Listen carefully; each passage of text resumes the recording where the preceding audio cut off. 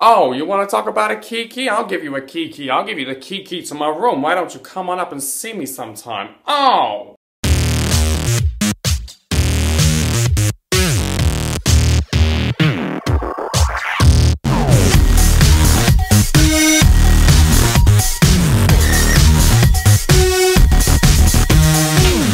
Hello everybody, welcome back to the Kiki. My name is Chris Says It. Thank you so much for joining me again this week for the Kiki, where we talk about everything RuPaul's Drag Race and RuPaul's Drag Race adjacent. If you have not already hit the subscribe button, please hit that so that you get an update every time that I post a video. And if you want to see the Kiki a day in advance, head on over to my Patreon page and there will be some information on there about how you can see this earlier than everyone else. So it's patreon.com/Chris Says It. All the information will be in the down bar below, so go do. So, guys, welcome back. Thank you for joining me. This is very exciting. So we've got episode 2, which is all about the Snatch Game. I'm a little surprised they did it so early, but then again, if they did it any later, there'll be about 5 queens left. So I am going to use my little trusty pad of notes. I'm not wearing my glasses again, so I'm going to be looking like this.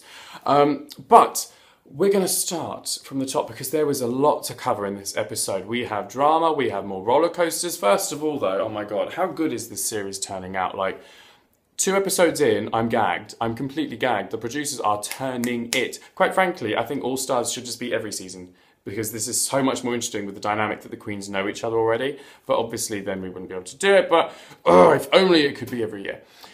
So we come back into the workroom. And the girls are kikiing and chatting, just like we are here, girl. And I think it was Alaska asked Tatiana who she would have sent home. And she also reveals that she would have sent home Coco as well. So basically, Coco was screwed one way or t'other. Which, you know, part of me is like, poor Coco. But then again, I'm like, well, if you do Janet Jackson, 7 nights a week and then you don't decide to do that as your talent, far beyond me to criticize that. So... that was that, and then like I also wrote here, I liked Alaska's little clip, whatever, as she walked in. She's like, category is bundt cake. I think we should have a cake ball. I know we've had like the cake couture season 3, but I think a cake ball, like proper, like maybe make an outfit out of cakes. That could be fun. I can see a lot of problems with jam and cream, but then again, every problem can also be an opportunity. So, we get to the good stuff, and RuPaul reveals that the main challenge this week is Snatch Game, and oh my God, we all love Snatch Game. I don't think there's a Drag Race fan alive that doesn't like Snatch Game. So I'm very excited to see what the queens turn out because a few of them have to redeem themselves, and a couple of them are really, really good anyway. So that's very exciting, but yeah, we've got this whole thing though building up about AOOOH. And AOOOH is obviously very upset. She's had issues with the critiques. She was clearly upset the last episode. It's obviously spilled over to this one. And, excuse me, she is just clearly struggling. And my heart goes out to her because I don't know exactly why, like what exactly like she's had a problem with. I think it's just the judging. She said, I think in a Periscope the other day, that Raven Simone's judging was particularly harsh, and I don't think they really showed that fully, but I think she sort of seemed to be okay with Michelle's judging, but I think it was Raven's that she was a bit surprised by. But I also believe I read somewhere that AOOOH had some massive problems anyway, like with family bereavements, like relationship issues. She'd been touring a lot, so she hadn't had much time off, and I think it all kind of just hit her at the same time, and I think All Stars 2 was probably the straw that broke the camel's back, in the sense that it was just like the final thing that tipped her over the edge, and I don't think she was maybe fully prepared for what she was about to go through. So when Ru's doing his rounds and he asks AOOOH who she's doing, I think she's going to do like Jan Crouch or something, who I have no idea who that is because I don't know. And she's asking her like about why she's so upset, and she's sort of talking about it, and she's just so red-eyed and so like all crying all the time, and basically Ru's like wanting to keep her there because AOOOH's saying like, I want to go, I don't think I belong here, I want to go home, and Ru's like, whatever it is, like whatever you want me to say to keep you here, I will say it. And part of me was thinking AOOOH was going to turn around and be like, tell Michelle to sashay away, give her the trophy and tell her to go home, because that would have been quite funny.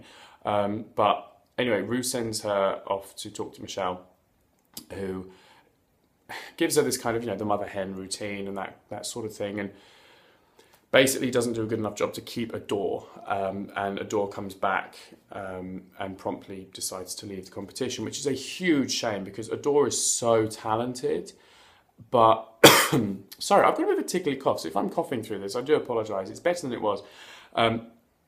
It's a shame to see AOOOH go because she is so talented. I can understand why she's going because, you know, I've been through similar things, and you can't see the wood for the trees, and everything's on top of you, and you're just like, I can't deal with this. And basically, I suppose All Stars was probably just being filmed at the wrong moment for her. But had it been a few months later, she might have been okay. But it is also a shame because it's a huge opportunity for her to kind of showcase where she's at now in her drag and what she's doing, and just to get her name out there a little bit more. So part of me is obviously very sad that she's gone. Another part of me is like understanding of Alaska, because there's a bit where Ru's talking to Alaska, and Alaska is very visibly annoyed that AOOOH is thinking of going, because she understands that it's such a good opportunity. But, you know, it's kind of like I'm a bit split. I don't want to see AOOOH go home, but I also understand why. So there we go. I suppose that's the crux of the matter. By the way, can we talk about... Well, first of all, let's have a moment for AOOOH. By AOOOH. You will be missed. But let's talk about Alaska while we're here, because she seems to be taking the competition like really seriously, which is interesting because Katya is like the complete opposite. Whereas Katya was like really obviously worried and anxious in her series, because she knows she's got the fan following, she's like totally chilled out, and she's like a proper breath of fresh air, because all the other queens are like really serious about this, especially Alaska, who I didn't think would be. She's probably the most serious out of all of them. And Katya's like a total breath of fresh air because she just don't care. And Alaska is just getting a little bit like blunt about everything, and I'm just like, okay, like she's clearly here to win, which is no bad thing, but at the same time I think there's an element of the original Alaska charm from season 5 that isn't really present in All Stars 2 at the moment. I don't know if anyone else is feeling that. Let me know if you think I'm being completely off base here, but the Alaska charm of season 5 doesn't seem to be in All Stars 2. Although she is funny, she's still charming, it's just not in the same way. I feel there's a focus that maybe is overshadowing a little bit. But anyway, so we need to talk about... what do we need to talk about now? I think we're going into the Snatch Game now.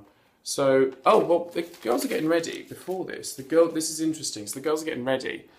And Fifi Squared, as we like to call her now, she is starting to get into the girls' heads. And I don't know, I still can't work out if this is her playing a game or if this is her like strategizing, or if it's just her genuinely trying to look out for her sisters, because she talks to Alyssa and says, girl, your Joan Crawford is just too much you and not enough Joan. And then she also says to Roxy, I don't think the judges are really going to get Sofia Vergara's. I don't think you're going to be funny enough.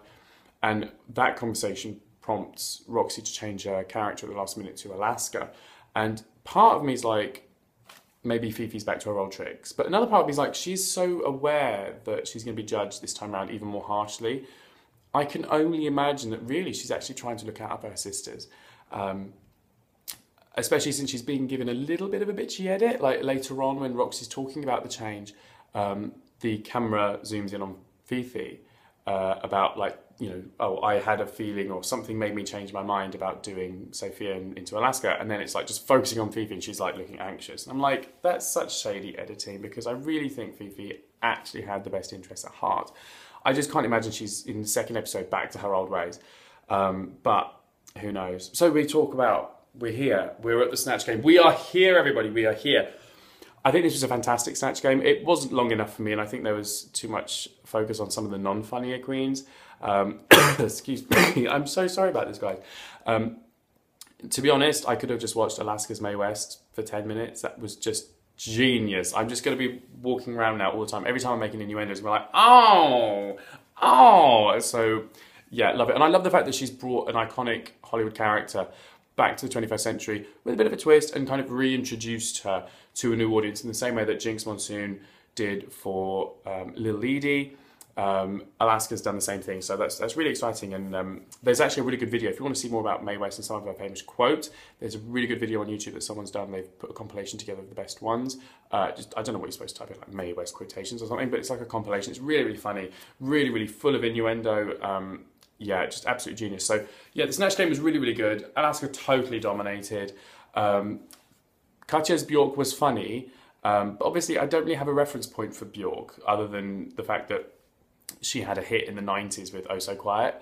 So I don't really know how she speaks. I don't really know anything like that. And I know she's still quite niche, but Katya totally like used that to her advantage to kind of... Everyone knows Bjork's a bit odd. So she's just took that idea and ran with it and turned it into this really cool character. So she did really, really well. Ginger was all right, just not enough of it shown. Who else was on the top? I don't remember. Apart from the fact that none of them are tops, according to Willem. But, oh my God, who was next to? I don't remember. We'll come back to that one. And then on the bottom was Alyssa's Joan Crawford was so good. I mean, other than the fact that she was just reciting quotes from Joan Crawford, like, it's good that she knows them, but they were a little bit like, you know, Alaska made them her own. Alyssa just recited them, but they were so funny. Who was moving along? Oh, Nancy Grace, Detox. So this is quite funny because obviously all, season 8 hadn't aired. So Detox wouldn't have known that anyone had done Nancy Grace and been sent home for it. Spoiler alert. So that was quite interesting, but I think she did a really good job of Nancy Grace, actually. Ariana Grande was like... Tatiana Girl. No. I don't think it really can make Ariana Grande funny. There's not really enough of her things to do, like enough characterizations or idiosyncrasies or anything. So I'm like, okay. And then, who was down from her? You know what? I can't remember the other two. Who were the two queens left? Roxy's Alaska was like, meh. It really wasn't that good, I think.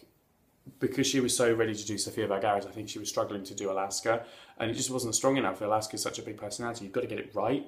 Who was the last one? Who am I forgetting? Oh, Fifi's Teresa Caputo. That was really funny. I was really impressed. I don't really know much about Teresa Caputo. I've seen a couple of videos of her on YouTube, but as one of the panels said, it was like a genius choice for Snatch Game because it is so easy to characterize in the sense of you just cheat on every answer and you give the correct answer. If you give anything that's wrong, it's not going to work. So really, really good. I think it was a very good personalization, characterization, whatever. Really, really funny. So I think she did a great job, although her outfit on the main stage, oh my God, girl, we will get to it. And can we have a minute as well for Raven and Jujubee for coming back on the show? Like, oh my God, I love the fact that they were the contestants. Really, really cute. I thought it was a great idea. And especially like the whole Shangela coming back thing with the hair flip and the wig reveal or whatever it was, Juju turning into Shangela. Very funny, another little homage. So I thought it was cute because I like Shangela. I know she's divisive, but I like Shangela. Don't hate me for it.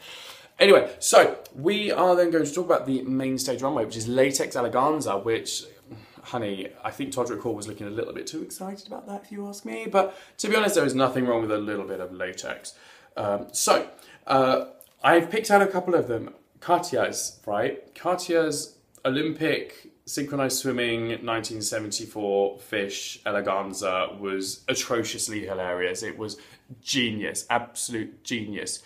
Even the little nose clip just really perfected the look. It's just little details like that that just really take it over the top. So I thought it was really, really good. Detoxes, oh my God, can we talk? Can we talk? That was fantastic. That was giving me pure Princess Jasmine, Latex Fantasy at Club XXL on a Thursday night, kind of before the party kicks off, because you know, as sure as hell, after that party's done, she's going to be covered in lube and that ponytail is going to be like halfway down her backside. So it was spectacular. It was so good, that look. It's so strong. It was kind of like Girl with the Pearl Earring meets Agrabah meets fetish wear. So I'm living for that. I don't know about you guys, but that is like me down, house down boots. So yeah, some of the other looks weren't all that to me, apart from like, you know, Fifi's was just like, really? Like a swimsuit with a rubber duck? Girl. And that makeup was a little harsh, let's be real. Everyone else looked decent enough, so that was like cool. Alaska's was pretty cool actually, a little bit voguish, but did you notice, like, well, we'll get to it, but Alaska's heels and Katya's heels were like this big. They were like this big. It was just, oh my god, it was like, what's the point, queen? You're a drag queen. Stop wearing like tiny little heels. Because like, obviously Alaska, when she walked in, was wearing like hiking boots. So I'm like, bitch, if you want to be a drag queen, you need to wear some high heels, girl, at least once this season. Just once, and that'll be good.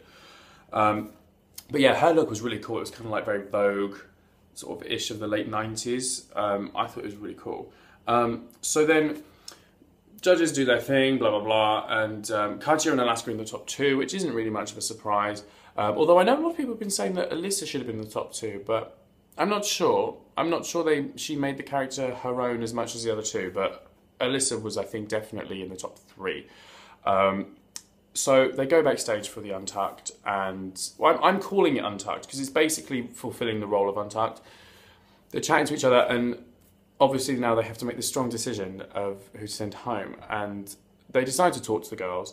And the way that Alaska's talking to Tatiana is very much, the subtext is saying, I'm kicking you off, but it's not because of Alaska Talks. Because she's like, look, Alaska Talks was years ago, and I can't do a good Alaska, but other than, hi, my name's Alaska, what's yours? I think that's pretty good.